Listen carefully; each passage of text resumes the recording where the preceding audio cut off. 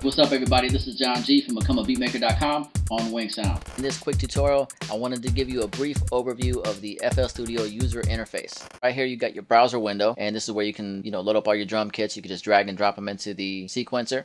So down here, you got your mixer. You got multiple channels for your mixer. Right here, you got your playlists, and this is where you can import your audio and arrange your songs.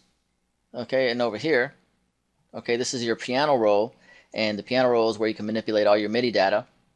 Over here, you got your step sequencer. Okay, and this is where you can lay down your drum patterns, and you can actually convert these into the piano roll. So if I go send the piano roll, it ends up showing up right here as MIDI data.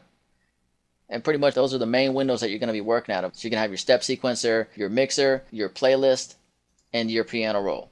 Up here, these are all shortcuts to open up these windows as well. So right here is your playlist, and over here is your step sequencer, your piano roll, your browser, and your mixer. So these are all shortcuts to access these windows. Over here you got your undo feature, you got your save functions, your record function here. This will record right into Edison. Okay, and this is a one-click audio recording. You got some notes for your sessions, and you got your help button here. Alright, and over here you got your updates, and have your CPU notifications here, so it'll let you know how much RAM you're using in your sessions, which is really good. These are your recording features like your metronome, countdown to recording, wait for note, blend existing data, loop recording. This is just your auto scroll feature, link to controller, so you can control these knobs or faders with your hardware instead of scrolling it up and down. Your cell, this is basically how you would snap audio into here. Depending on what you have selected, it'll snap into each one of these cells. And over here you got your tempo, you got your pattern selector over here, and you can select as many patterns as you want. And if you want to change it, you just left click and hold it and drag it up or down. And likewise with the tempo, you can just right click on the tempo and select a quick tempo like 120, and you can also left click and hold it and drag it up and down as well.